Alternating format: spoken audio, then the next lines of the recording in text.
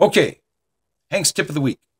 This is for denatured alcohol. When you buy the gallon cans, and you go to pour it into your containers, your small containers, and it goes all over the place. And you try to light your little stove, and you got a bonfire going there for a preheat instead of just a little preheat.